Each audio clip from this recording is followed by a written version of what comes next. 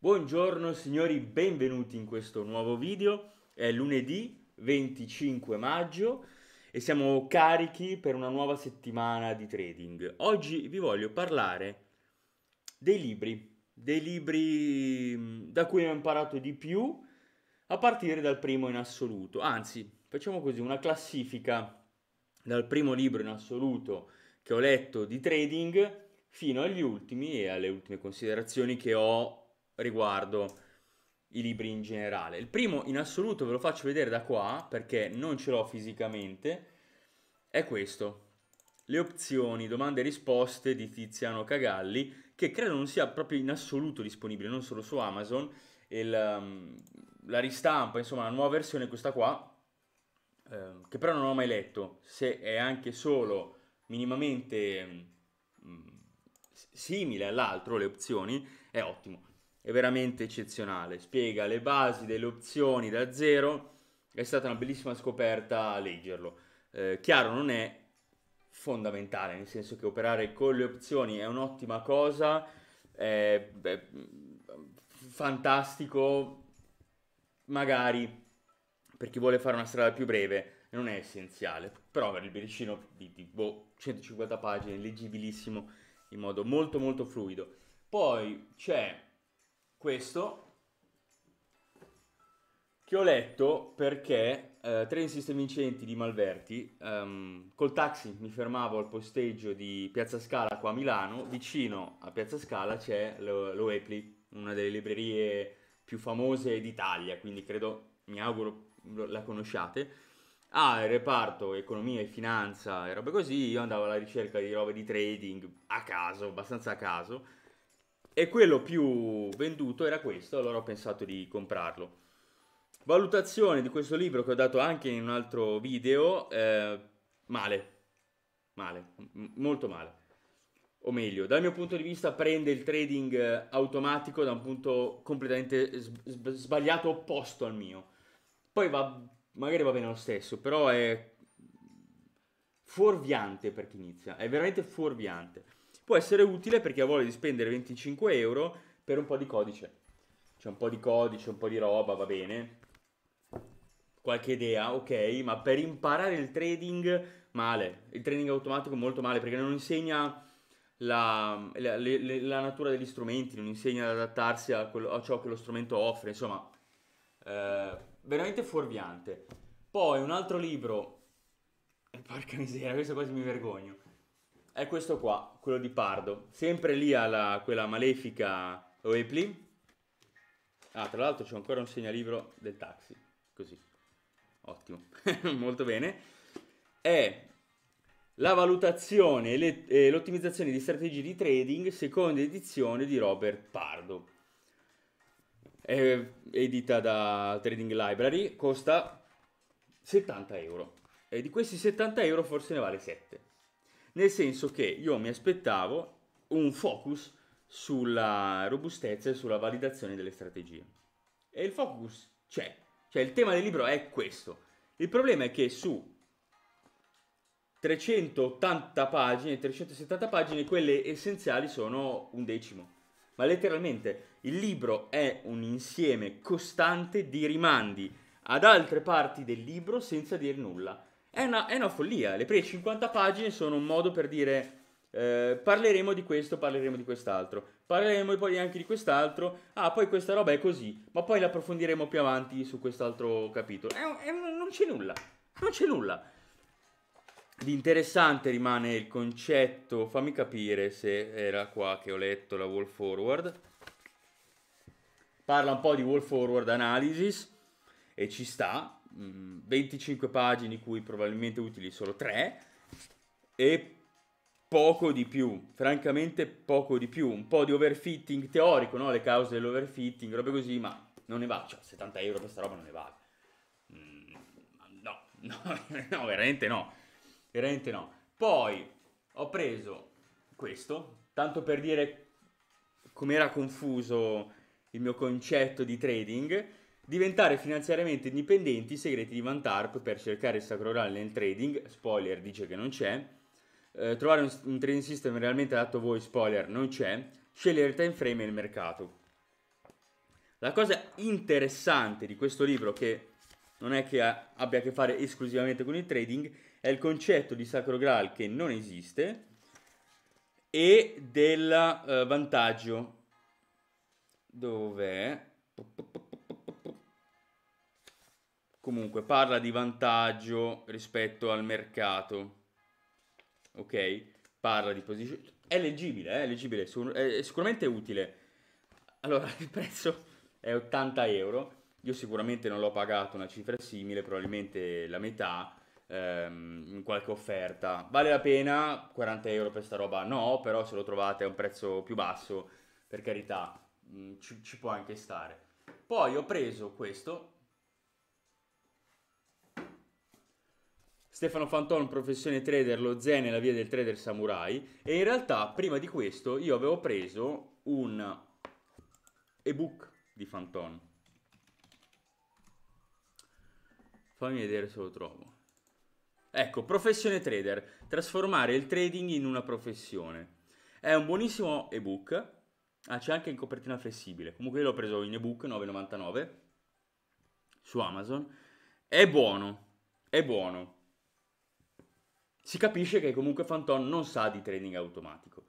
Ha moltissime altre qualità, è un trader di grande esperienza, non è un trader automatico, si vede, perché il test che fa alla fine sul FTSE MIB è proprio sbagliato sotto 1 milione di punti di vista, proprio male, cioè quindi rischia di fuorviare anche questo. Però tutta la teoria che c'è dietro, la gestione del trading, del trade, il concetto di trader, tutta la filosofia che c'è dietro di Fantone a me piace. Quindi quel libro è consigliato anche questo, Lo Zen, la via del trader samurai. È un libricino, nel senso, ok, utile, ottimo, parla sostanzialmente di come affrontare psicologicamente il trading, va bene, non costa neanche troppo se non sbaglio. Beh, l'hanno stampato loro, costerà 20 euro se va male, ottimo. Non spiega il trading automatico in una maniera più assoluta, né dà consigli particolarmente pratici. Poi sono passato a 2 libri abbastanza importanti che conoscerete anche voi, ma prima sono passato a questo, ve lo faccio vedere. Da questo, inutile, è inutile, costa una fraccata, è totalmente inutile, non ha senso, non approfondisce le cose che deve approfondire, male. Poi sono passato a 2 libri di trader famosi italiani che conoscete anche voi, Luca Giusti e Andrea Unger. Trading meccanico è molto utile per far capire cos'è il trading sistematico, cioè non per forza automatico. Il concetto di testare una strategia, tutto molto ottimo. Per quanto riguarda le opzioni, secondo me è poco chiaro per un novizio e vuole mettere molta carne al fuoco quando non c'è spazio per mettere molta carne al fuoco. Però è già molto meglio di altri per imparare il trading automatico, nella maniera più assoluta, è sicuramente un'ottima lettura. Questo invece ha ottime qualità, questa è la vecchia ristampa, cioè quella nuova, ha ottime qualità, è sicuramente un libro cruciale da cui dover passare. È assolutamente fondamentale da leggere, siamo a 8 minuti, è assolutamente fondamentale da leggere, non si può iniziare a fare trading senza aver letto questa roba qua. Però, una volta letto va accantonato, nel senso che da un punto di vista pratico queste cose non possono essere messe in atto dal mio punto di vista. Non così, cioè tutto il concetto che c'è alla base dell'anti-martingala assolutamente è corretto, è verificato, è spiegato bene ed è ottimo. Io non applico il money management nei trading system, cioè perché per me non ha senso, ok? Non ha senso in questo modo, non ha senso col codice, non ha senso in molti modi, applico un anti-martingale di portafoglio e secondo me è molto più pratico, proprio dal punto di vista di composizione di portafoglio, di trading live, ecco.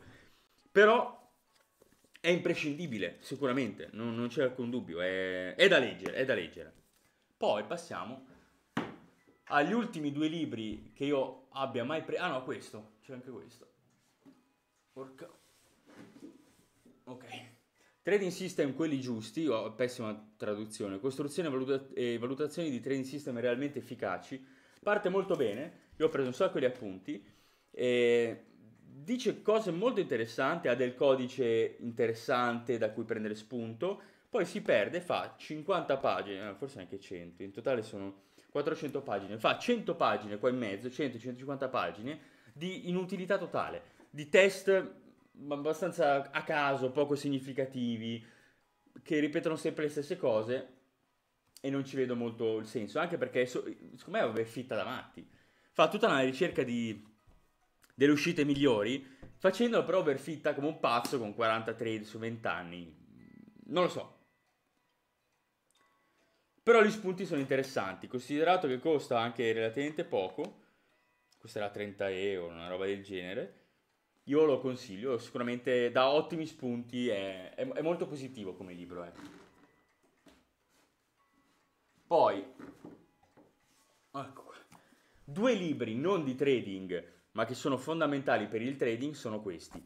Mentire con le statistiche di Darrell Huff, che costa 15 euro e parla di statistica, e Pensieri lenti e veloci di Daniel Kahneman, che costa, non lo so, 15 euro se non erro, che parla di bias cognitivi. Il primo è essenziale, nel senso, sono entrambi essenziali. Il primo è anche pratico, perché 180 pagine ti bastano per imparare tutto ciò che serve imparare sulla statistica, cioè sull'interpretazione dei numeri, sul fatto che sostanzialmente i numeri sono fondamentali per interfacciarsi coi dati, per capire se effettivamente una strategia funziona, però devi saperli leggere, perché tu stesso puoi manipolarli e farti fregare dai numeri. È fondamentale questa roba qua, così eviterete di dirmi io ho un trading system che vince l'80% di volte e sono ricco. Daniel Kahneman è un premio Nobel per l'economia. Le sue ricerche si basano sull'economia comportamentale, sostanzialmente dice che gli esseri umani impazziscono quando hanno a che fare con i soldi, non prendono più decisioni razionali, perché il nostro modo di pensare si può più o meno suddividere in pensieri lenti e veloci. Quelli veloci sono quelli istintivi, dati dall'evoluzione, quelli che si prendono per appunto istinto al volo, così senza pensarci. E noi basiamo l'80-90% della nostra vita a pensare col pensiero veloce, quindi rapportarci con l'ambiente in modo istintivo, irrazionale, ok? Spesso porta in errore però, ci fa comprendere male cose, ci fa capire male, ci fa cadere in bias cognitivi. I bias cognitivi sono una mala interpretazione di quello che c'è attorno. E poi ho approfondito 1000 volte, comunque ve lo consiglio. Mentre il 10% del tempo lo pensiamo a pensare in modo lento. Fare un calcolo, 36 per 18, implica l'uso del pensiero lento. Fare un ragionamento, scrivere un testo, implica molto più consumo di energie, molto più ragionamento, qualcosa di totalmente anti-evoluzionistico, anti-istintuale. Non so, io invento le parole, è giusto così?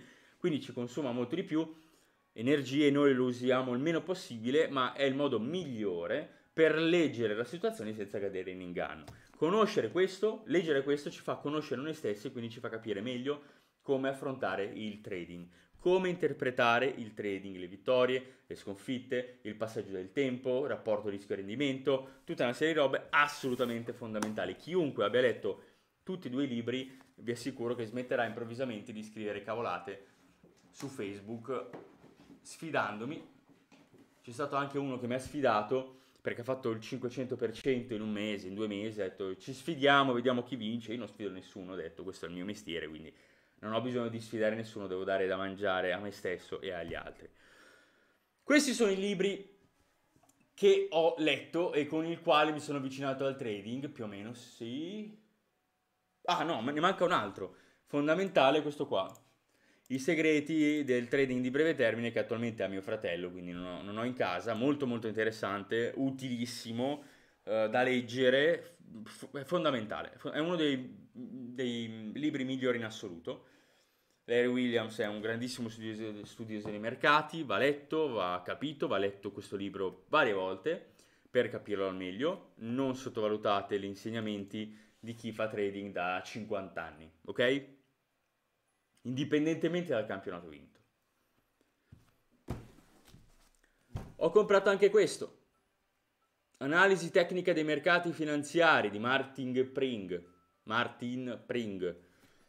Costa la bellezza di 56 euro, sono 650 pagine dense di roba, è utile un 15-20% di questo libro, non di più. Non di più. Un po' perché è vecchio, un po' perché è letteralmente sbagliato, concettualmente, cioè, proprio sbagliato, è sbagliato, non è che c'è tanto altro da dire, è sbagliato, non ci posso fare niente. Se mi parli di GAN, mi fai i grafici in cui dimostri le tue asserzioni, no, grazie, non va bene. È proprio una lista infinita di grafici per dimostrare le sue tesi e sono sbagliate tante, quindi va bene, un 15% va bene, spiega le basi del movimento del prezzo, ok, lo considero fondamentale per chi vuole studiare? No, per chi vuole iniziare il trading automatico? No, quindi se volete evitare di spendere 56 euro io non mi offendo. Spero di aver detto tutto. Io poi ho smesso di leggere i libri di trading perché non li trovavo più interessanti, cioè a dire che i libri di trading in inglese faccio fatica a leggerli perché a parte ho una bassissima capacità di concentrazione, quindi qualsiasi libro se non mi prende e se dura più di 500 pagine a tre quarti lo mollo, quindi c'ho un po' di ansia. E poi in inglese faccio fatica a leggere oggettivamente, quindi ci metterei ancora di più. Ma ce ne sono molti. E il concetto è che i libri sono utili fino a un certo punto. Nessun libro ti può dare la soluzione di nulla. E anche se non la cerchi, nessun libro in realtà ti dà nulla di clamoroso. Sì, puoi leggere delle idee interessanti, va bene. Ok, leggere non fa male. Quello che voglio dire però è che spesso i libri di trading vengono intesi come custodia dei segreti di chi fa trading. Non è così, nella maniera più assoluta. Non c'è assolutamente alcun segreto in nessuno di questi libri letti.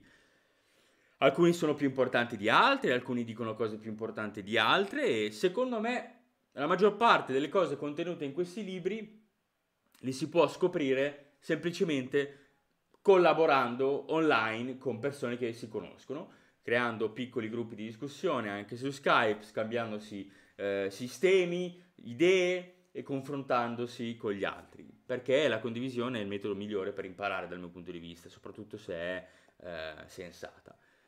Non continuate a cercare il sacro grande del trading nel libro perché non c'è, cioè non ha senso, non ha senso. Evitate gentilmente di spammare libri al mercato nero, che è una roba che mi dà abbastanza fastidio.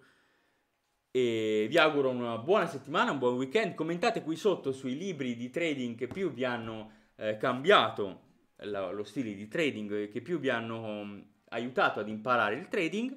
E ci aggiorniamo stasera per parlare di: hai le competenze giuste per il trading automatico? Esempi pratici, robe così, 18:30 in diretta qua, là, su, giù, su Facebook, su YouTube, ovunque. Buona giornata e ci aggiorniamo. Ciao, buona settimana, buon trading. Dai, dai, dai.